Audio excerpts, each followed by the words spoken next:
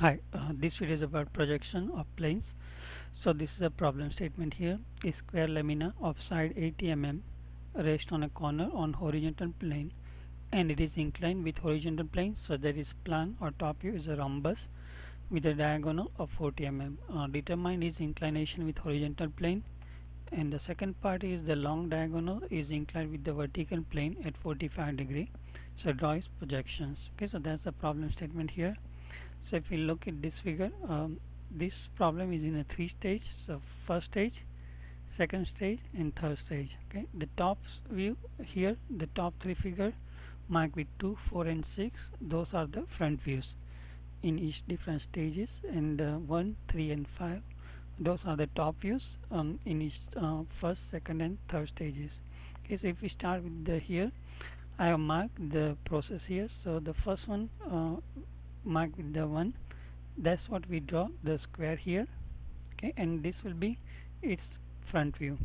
Okay, and they are marked with A, B, C, D, and corresponding numbers, I mean corresponding letters will be A dash, B dash, D dash, and C dash on the front view. Okay, so once we draw that one, the third step will be to draw this rhombus here. Is and we have to draw such a way there is distance from A to C will be 40 mm. That is required in a problem. Okay, so once we have this A and C with 40 mm, we already extend this D here, and we already extend the B here. So now we have A, B, C, and D. Now we have this rhombus here. Then we extend the line on the top side, and then that will give us the A, B, D, and C. Okay, so we already know the distance between A and C dash that is coming from here. So that same distance we are going to use here, A dash and C dash, and then B dash and D dash we are getting from here. Okay, so that's the fourth step here. So this will be the front view while we are looking at this rhombus whose distance between A and C is 40 mm.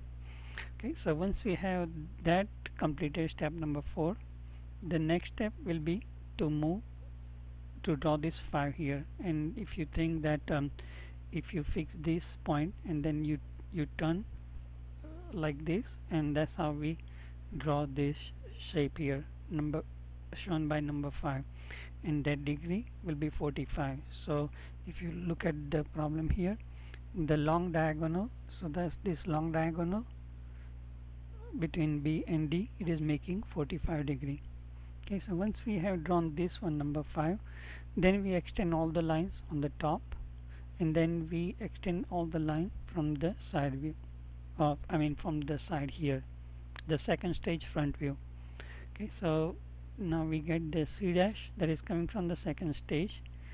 This C is coming from the from this top view of the third stage. When they combine, we get this point C dash. Then again this B is coming here from the this step number 5, or the top view of the third stage. We get the B here, and we get the B dash from here. Once they both intersect, that's how we get the B dash. So that's how we get this points A dash, B dash, C dash, and D dash. And once we have that one, we connect, and that give us the front view in the third stage. Okay, so that's the process to draw the projection of planes. Hopefully you like this video. If you like it, subscribe to my channel, and thanks for watching. Okay, bye.